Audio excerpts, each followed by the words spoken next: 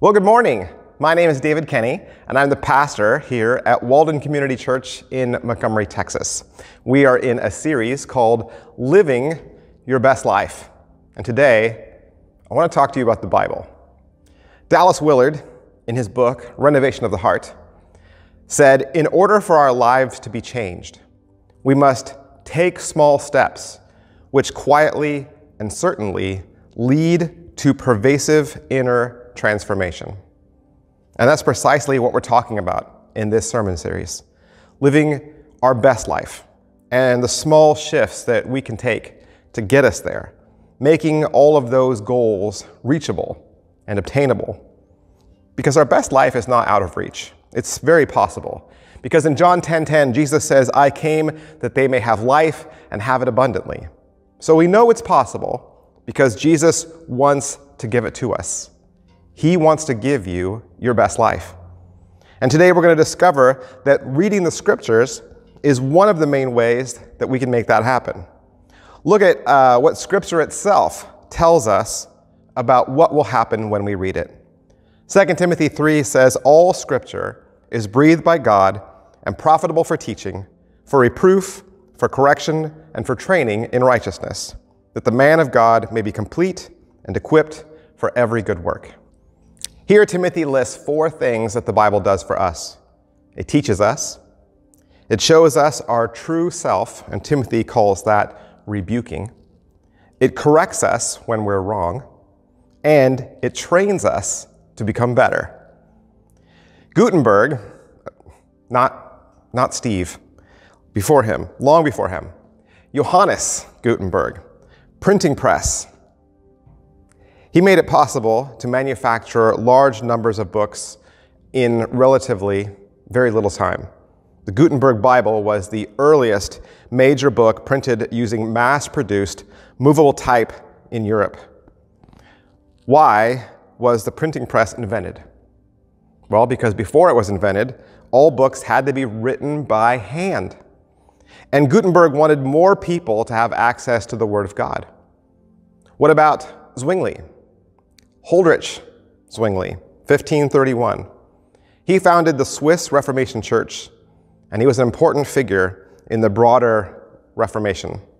Like Martin Luther, he accepted the supreme authority of Scripture, but he applied it much more rigorously and comprehensively to his doctrines and practices. Zwingli believed in taking Scripture as the inspired Word of God and placing that authority higher than anything humans could make.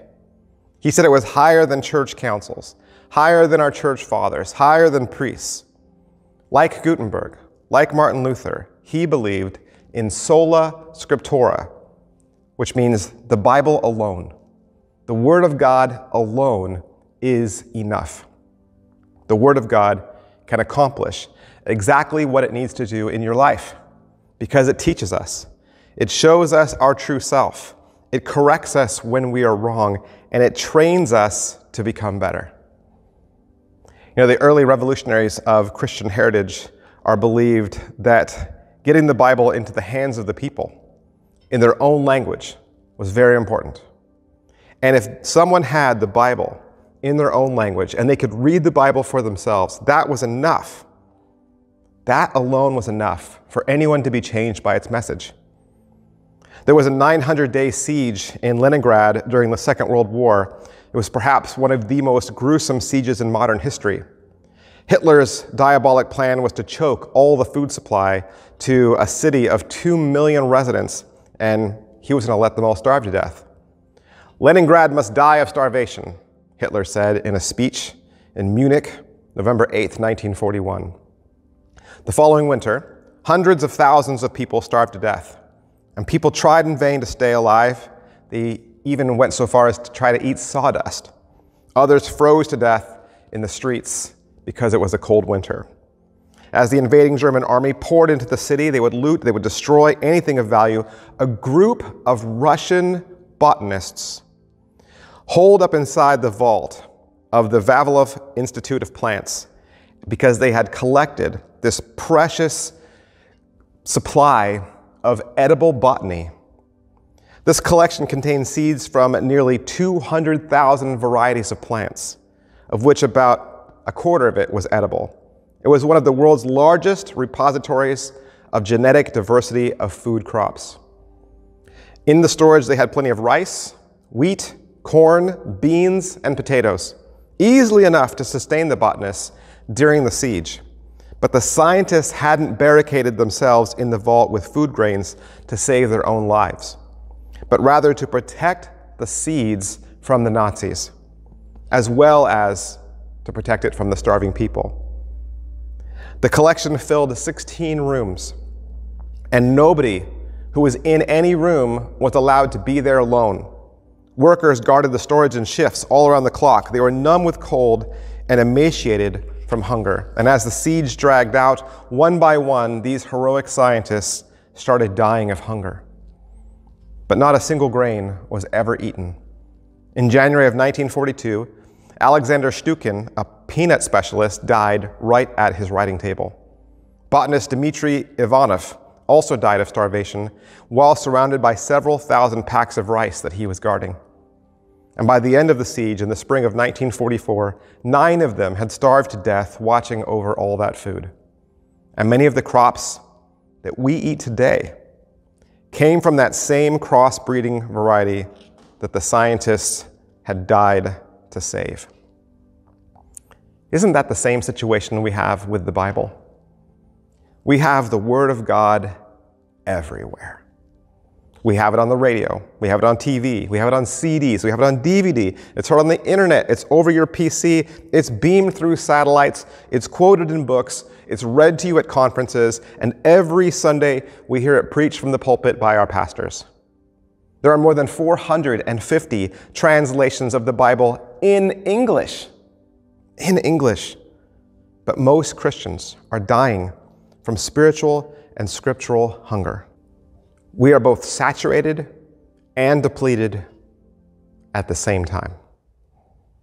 The Bible is on refrigerator magnets. It's in our cupboards, on our coffee mugs. It's printed on t-shirts. It's on bumper stickers. It's playing over the music in our craft stores, but it's not in our hearts. The Word is not being breathed and lived like it is supposed to be. You see, unless we do something with what we've heard and what we've read, we're just like a person who's dying, surrounded by food. Timothy says reading it will make you complete and equipped for every good work. You know, as the man of the house, I am the builder and the instructions reader by default. And when a new piece of furniture is purchased, a shelf, what have you, some complex toy maybe, it's gonna fall to me to build it. But I suffer from a condition known as don't need the directions. I mean, I look at pictures and I try to get the overall big picture, but I convince myself that because I can grow a beard, that means that I naturally understand how things work. I don't. More often, I'm forced to go back to the instructions to understand why my project doesn't look like the one in the picture. To live our best lives, we need to make a small shift and to place more priority, not to surround ourselves with the Bible, but to consume it, to allow the Word of God to get inside of us, to allow it to change us.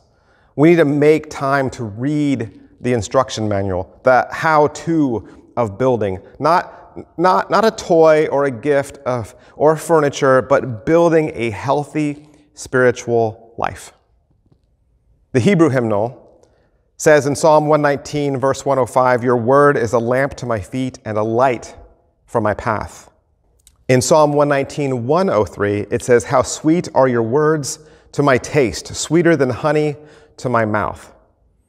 In fact, the Bible is not only our instruction manual for growth, it's not only our light for direction, it is also a healing surgeon's scalpel.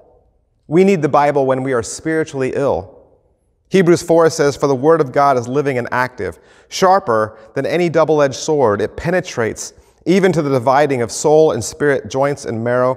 It judges the thoughts and attitudes of the heart. Nothing in all creation is hidden from God's sight. Everything is uncovered and laid bare before the eyes of him to whom we must give account.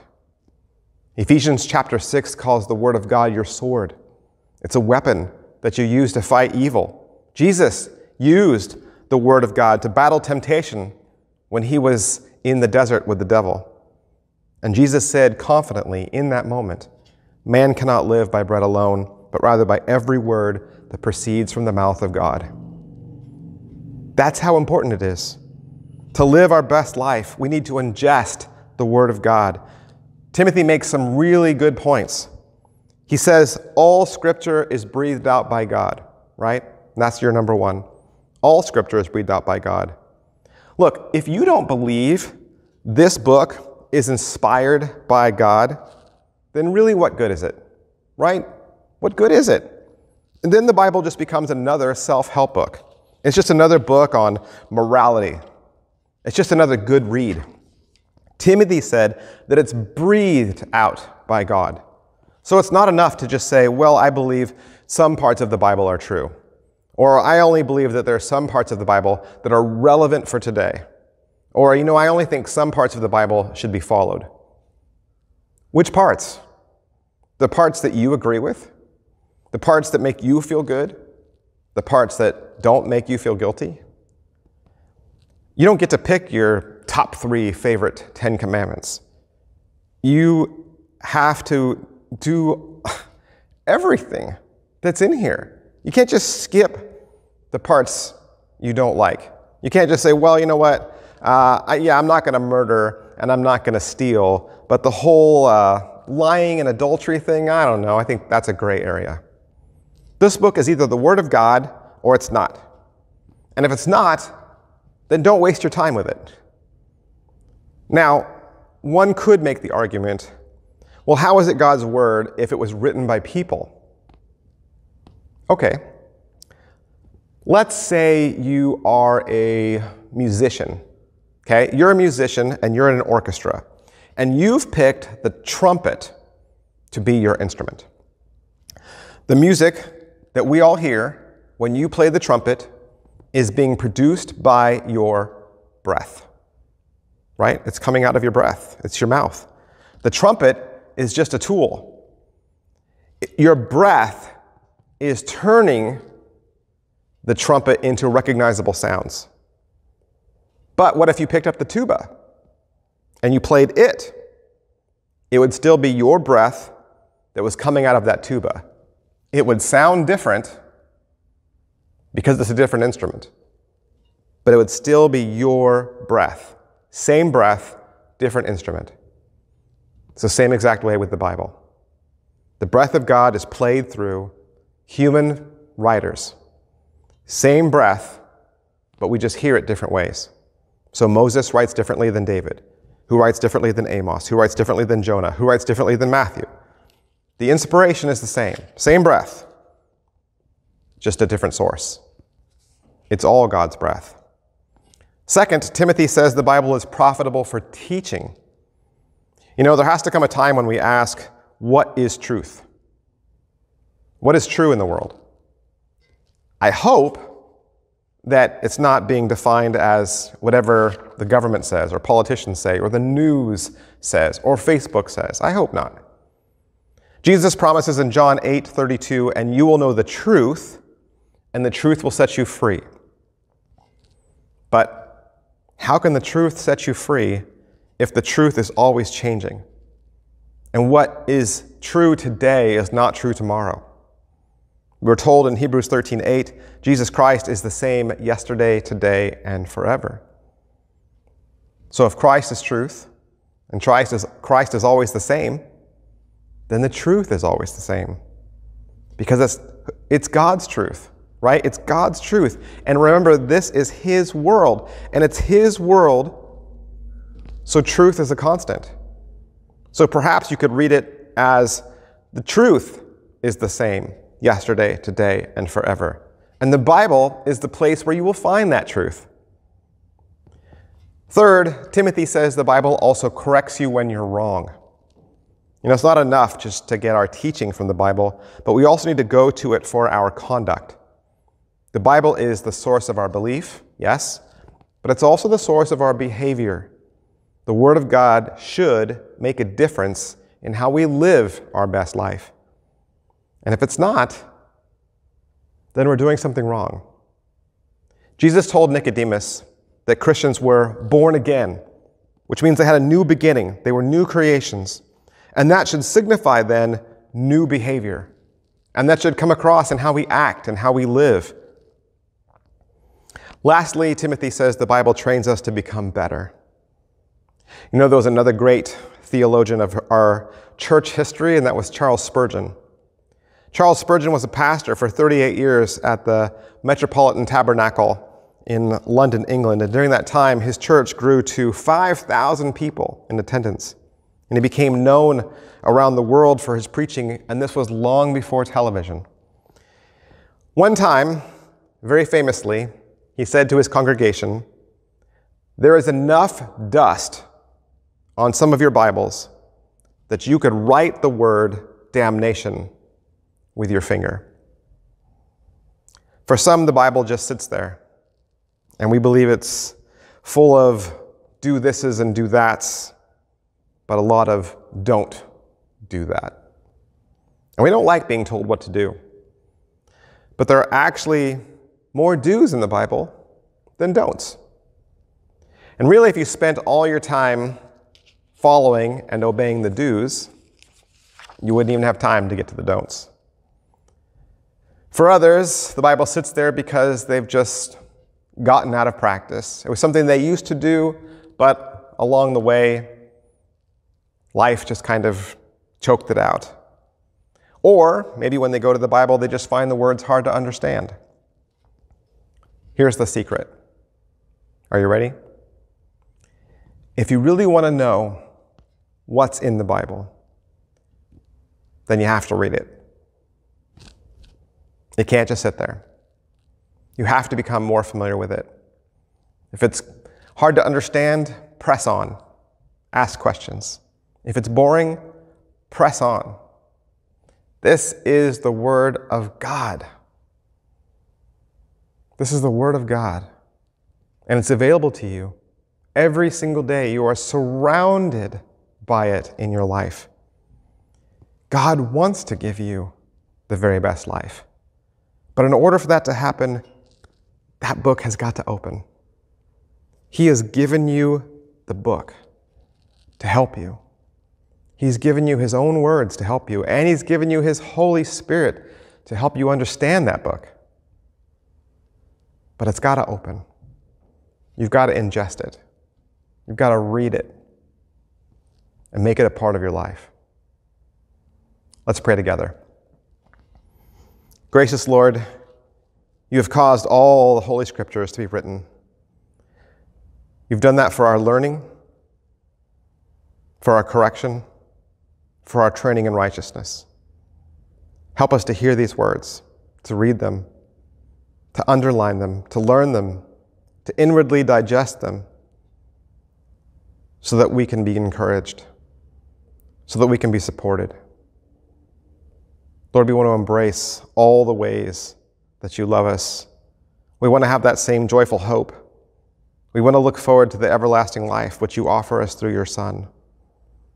May we be students of your word.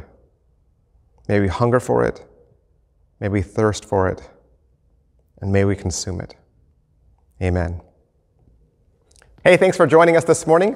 I want to invite you to come to church. I want to welcome you back. I want you here. I want you to fill these pews. We have two services. We have a traditional service at 9:30 with our choir, and we have a contemporary worship service at 11 o'clock with our worship team. That is also the time where we have something for children, and we have youth group. We also have a youth group that meets Wednesdays each night, Wednesdays during the week, and they meet over in the Fellowship Center, and you can learn more about all of our programs at waldenchurch.com. Thanks, guys. I'll see you next time. Bye.